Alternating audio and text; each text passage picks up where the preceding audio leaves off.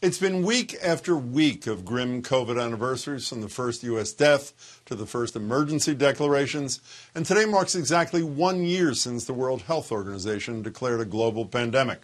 Back then, we were just starting to transition into lockdowns, trying to figure out how to keep ourselves and our families safe.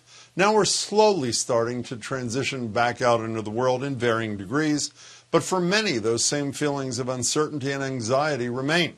Even for the fully vaccinated, who just got updated guidance from the CDC, there are a lot of questions about what they're willing to do and when. As my next guest wrote in a new Washington Post op-ed, month after month we have been yearning to be done with enforced distancing, social isolation, and life in a more virtual reality. Now that the moment has arrived, as millions of Americans have been vaccinated and millions more will soon roll up their sleeves for it, the prospect is oddly disconcerting. I'm joined by D.C. physician and Bloomberg New Voices fellow, Dr. Lucy McBride. Dr. McBride, it's good to meet you. Thanks for being here. Delighted to be here. Thanks for having me.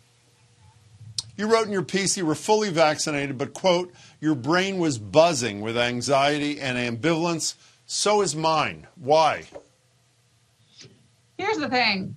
We have been through what I would call a collective trauma for the last 12 months. Our lives have been upended. Our routines have been disrupted. Our kids have been out of school. We haven't been able to work, worship, love, play, and exist as we normally do.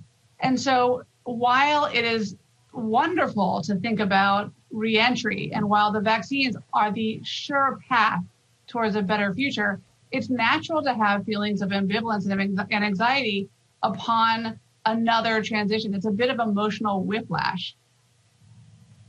But why, for those of us who actually believe in science, which sadly is a far smaller number than it should be in this country, I'm among them, by the way, why isn't reason enough?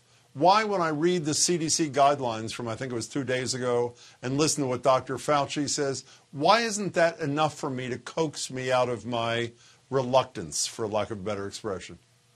It's a great question, and it's exactly what I've been writing about for a year now in my COVID-19 newsletter, is that we are more than just rational thoughts, and we have more than just rational thoughts. We have emotional lives that are independent of our rational thoughts. And in fact, the pandemic has laid bare the critical importance of addressing mental health and assessing our daily thoughts, feelings, and behaviors. So even my most educated, fact-following patients, and I'm trying to cultivate, and generate facts out to the general public, people are anxious. They know the facts, yet they are trained, and we have been conditioned to be afraid of this potentially lethal virus. It's a hard adjustment to make, even though we know the facts. You know, there was another angle on this that was compelling to me today. It was a piece in the Boston Globe by a guy by the name of Andy Rosen, who said one of the reasons for this hesitancy, for lack of a better expression, about reentry is that it's not really ever going to be formally over. I mean, we all want a firm endpoint to a lot of things to allow us to sort of permit ourselves to move forward. And while it may be, quote, over in individual cases like yours, you're 2 shots in, I'm 1 shot in, it's not collectively over. That was a compelling point to me. Is it to you? It is, in a sense that, it's not going to be an on-off switch. Fauci is not going to blow a whistle and say, "All right, ready, set, go." Right. It's going to be an on-ramp. As the vaccine is distributed and put into more arms, we will slowly and gradually achieve herd immunity. But here's what I'm telling my patients every day: risk is everywhere. Risk has always been everywhere.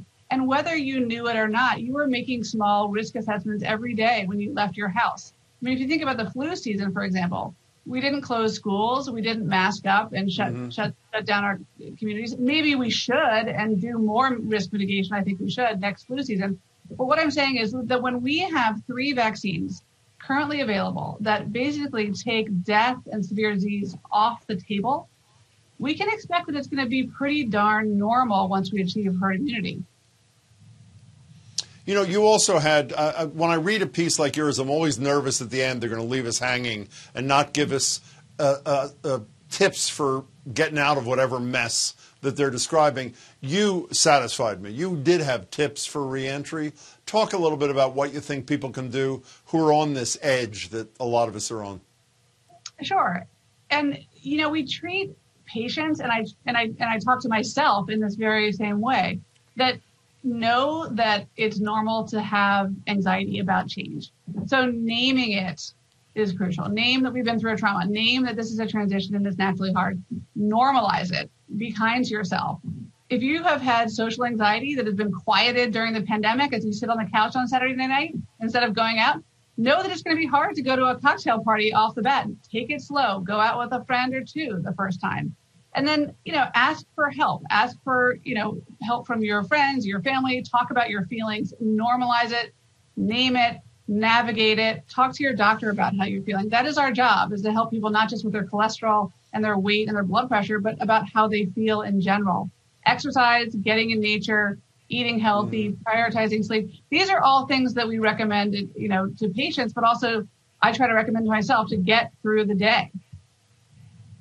By the way, there's a permanent imprint of my body on the couch in my living room, just so you understand where I'm coming from. But one additional thing you had on your list, if you didn't call them tips, I'm calling them tips, was pay attention to the facts. And it sort of relates back to what we were talking a couple of minutes ago about your intellect and your emotion. But what makes it even harder here, I think, is even if you're able to put emotion aside, you have a CDC set of guidelines on Monday saying nothing about it's okay to travel, and you have a lot of people who have your kinds of degrees who deeply respect people like Rochelle Walensky at the CDC, who say they didn't really go far enough. You should feel free to travel if you're fully vaccinated. So it seems to me that it's incumbent on people like you and your colleagues to get your messaging as crystal clear and laser-like focused as is humanly possible to help us emerge. I'm right, yes?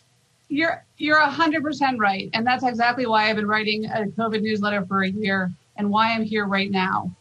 Facts and science are not negotiable. Science is not negotiable. It's science. Mm-hmm. That's why I'm a doctor. It's not informed by politics or emotion. The messaging around it, though, can be driven by politics and opinion, of course.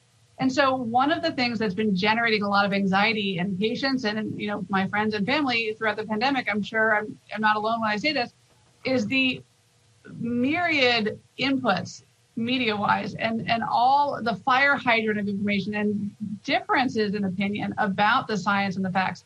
So one of the things that I recommend to patients to quell anxiety and to quiet fear is to find experts that you trust.